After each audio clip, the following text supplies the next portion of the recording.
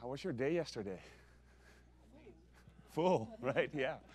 We're going to reflect on the learning from the first day before we get into the case session today. But before that, we're going to have a conversation with Jim Anderson, somebody I love and respect and have worked with closely for about 7 years now when we started building this program. Jim is actually a former senior leader in city government here in the city of New York. He was the senior director of communication for Mike Bloomberg. And when he stopped doing that work, he moved to the Bloomberg Philanthropies organization, where he founded the government innovation team.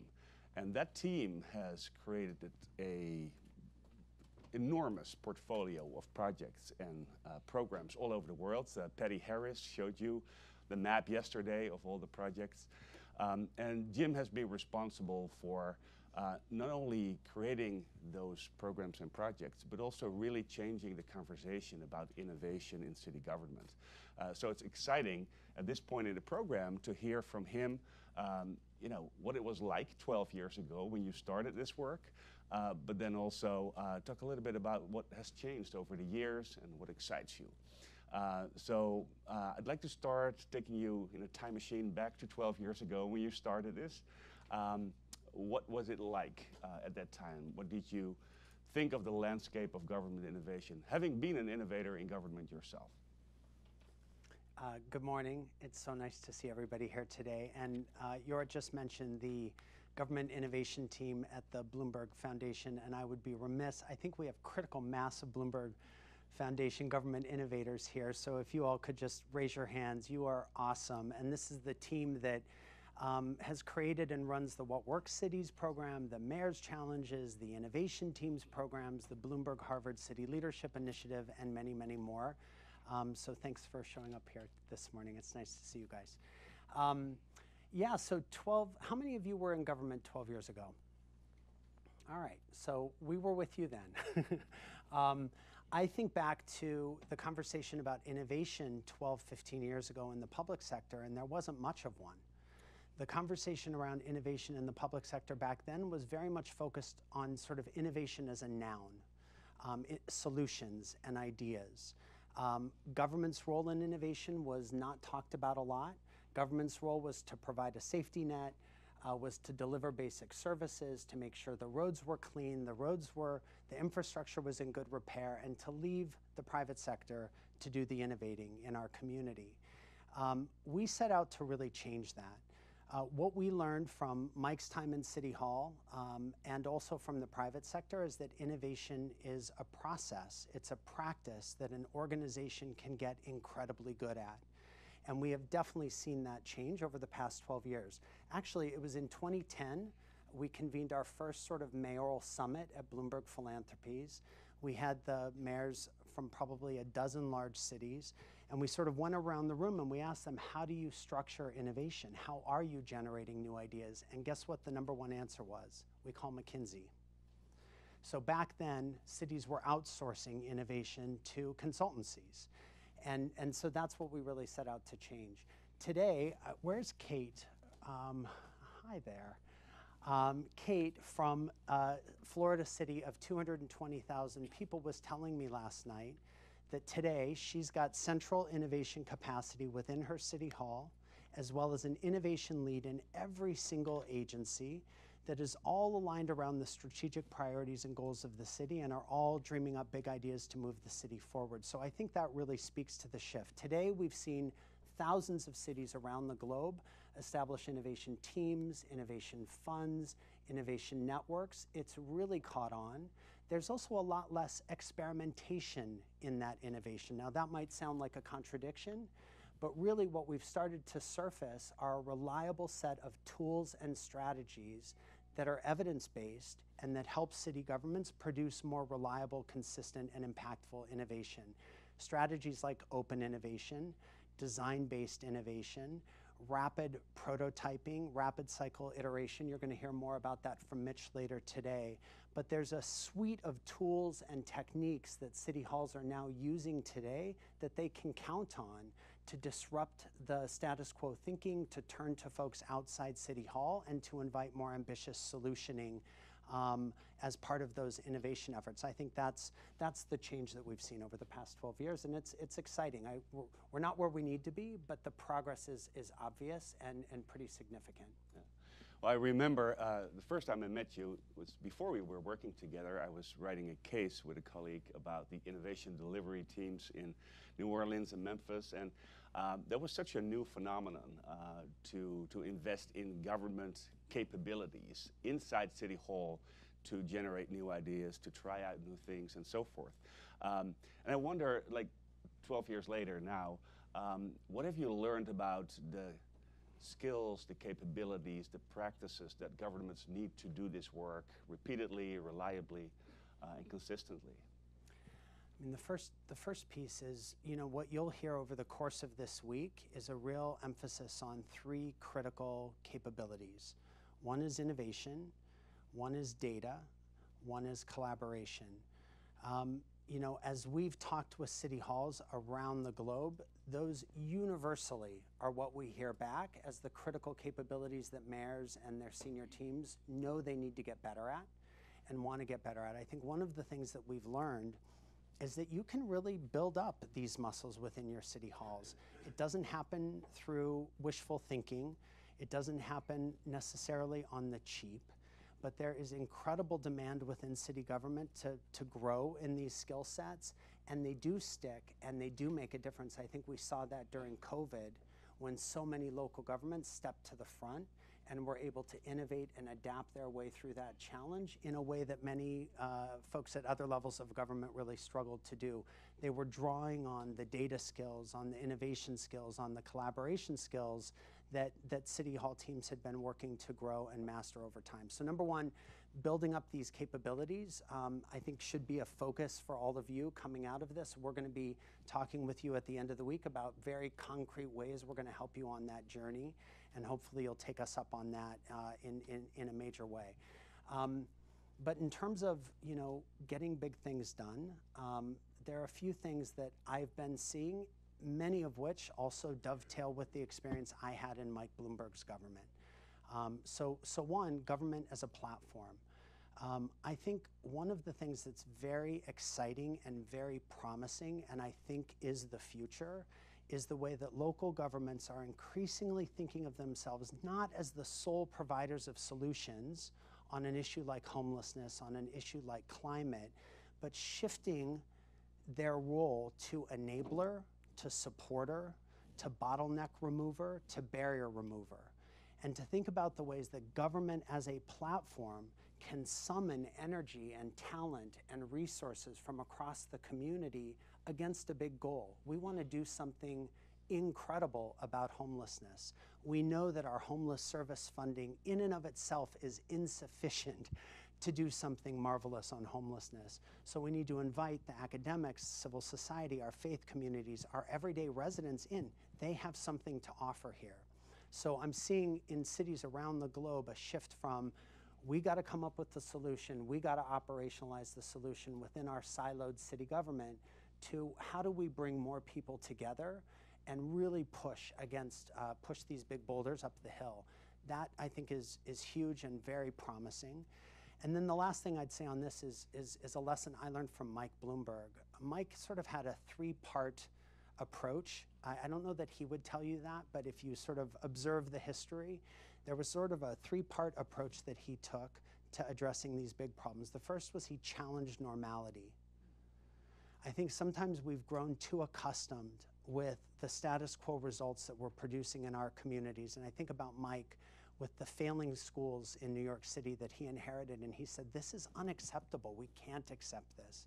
He used data, he used moral authority that comes from being in your role, and he used the experience of other cities to say other people are doing better, why can't New York? New York can do better, so challenging normality. Number two, demonstrating the alternative. It's an unfortunate truism that people would rather stick with the poor services that they've got today than take a leap into an unknown future that they can't imagine, that they can't relate to. And I think a very important second step is demonstrating what that future looks like. We didn't close Times Square to vehicular traffic as a first step. First, we took underutilized pockets of asphalt under the Williamsburg Bridge and we converted them overnight into brilliant civic spaces that people could touch and have their morning coffees in. And they said, wow, I can see what it looks like when you take street space away from cars and repurpose it for civic uses. So demonstrating the future as a path towards those bigger grand changes. And then thirdly, designing for scale. I think the road is littered with a lot of pilots. Some of them feel like vanity projects. I think we all know that the problems that we face today, we need to pilot things that we expect and hope will work and begin designing for scale from the very beginning, thinking about the resource implications, thinking about innovating business models so that we can get there.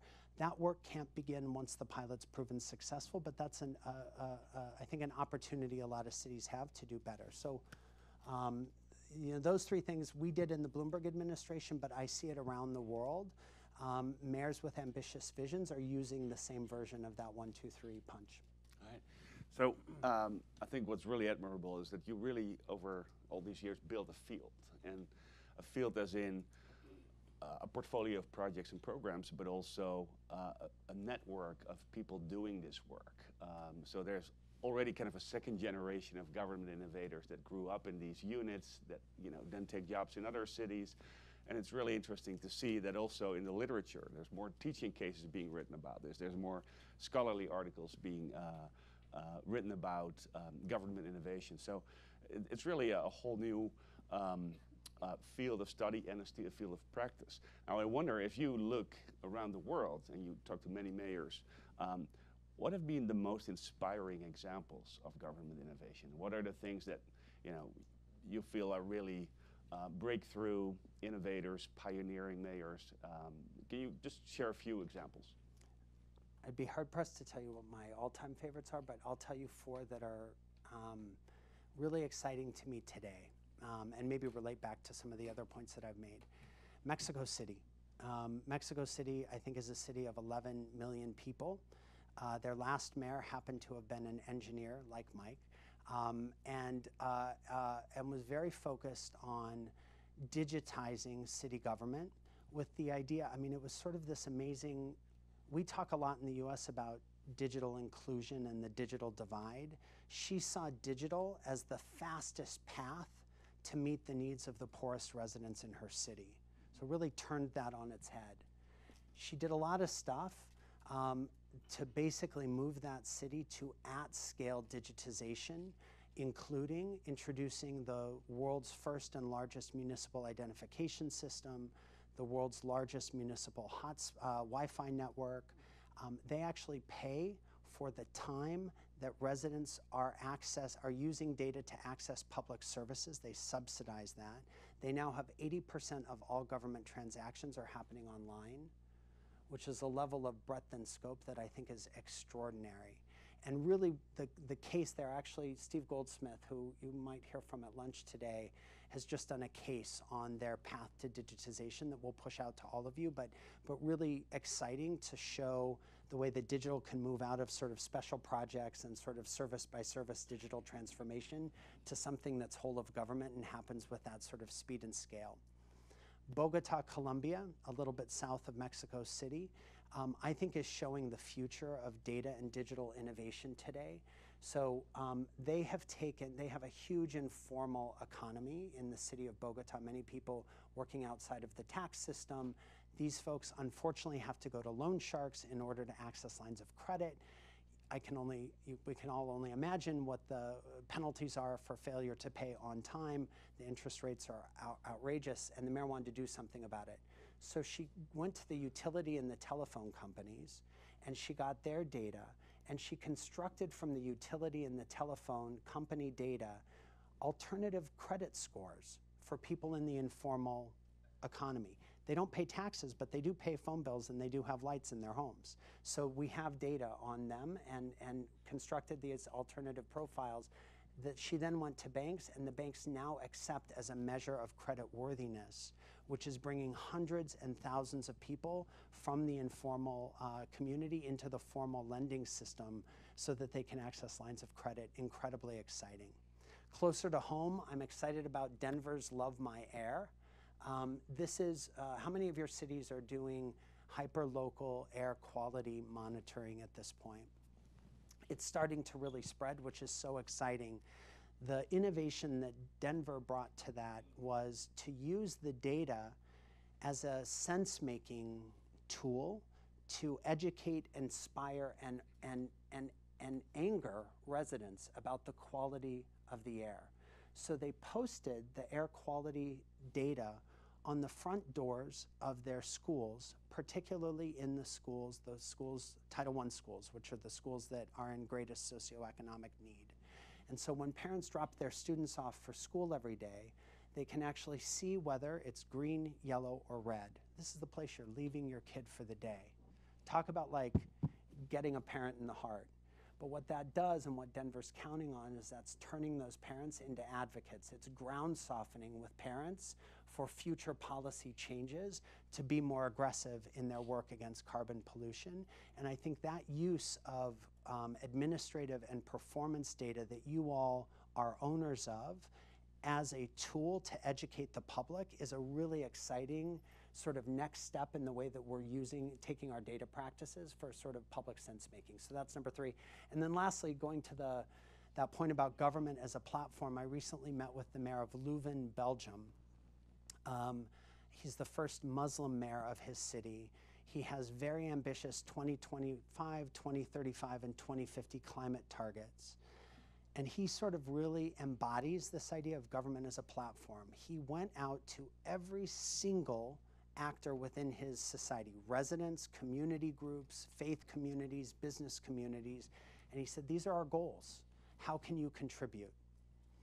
They offered up their contributions. Those contributions were then registered with the city as commitments, and the city is now shepherding all of those commitments, publicly reporting, creating feedback loops, keeping everybody rowing together, and really showing wow, what does it look like when a city introduces a climate strategy but literally has everybody in the community identified with a role and a goal to play in helping move that city forward. I think it's incredibly exciting and probably the kind of necessary work if we're really going to take those big next ambitious steps in our climate action strategy. So those 4 are my favorites today. Yeah.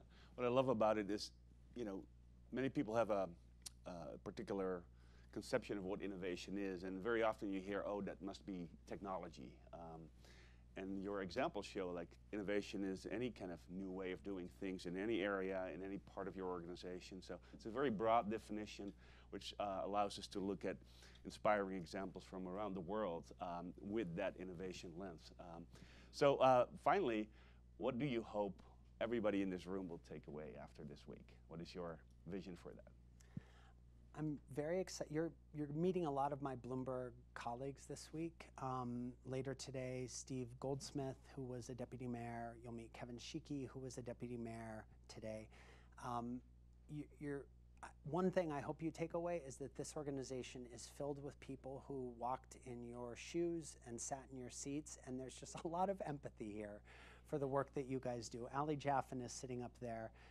She's our chief operating officer, and I think was in City Hall for Mike's first 10 years before coming over to the foundation. So it's really in our DNA to think about you and to think about how this foundation can uniquely be a point of resourcing and support for you, and hopefully create opportunities for you to come together and to get re-inspired. We know the work is hard, and we know that when you head home, there's a lot of stuff waiting on your desk. So that's number 1. Number 2, Lee O'Neill is going to go through a lot of supports and resources that we push out through the Bloomberg Harvard program throughout the year.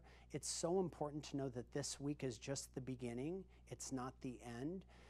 The difference maker in pulling those resources home is always the senior leaders.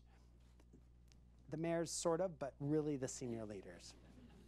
And so, you know, the second thing I think is just like it's a little bit your responsibility when you leave this place to take full advantage of everything that Jorrit and Dave and the rest of the team are making available to you guys. So I think that's number two. Yeah, and you know, this is really, it's special for us to get to be with all of you guys. You know, it is an opportunity for us to just treat you like the special people that you are, when we know that, as Patty said yesterday, city governments are often under-resourced, understaffed, and underappreciated. Hopefully you're getting the sense from us that in this room, the complete opposite is true, and we want to send you home with that. Well, thank you for convening us here. Thank you for spending time with us, and thank you for sharing your ideas and reflections. Thank you. Good morning. Enjoy the day. Thank you.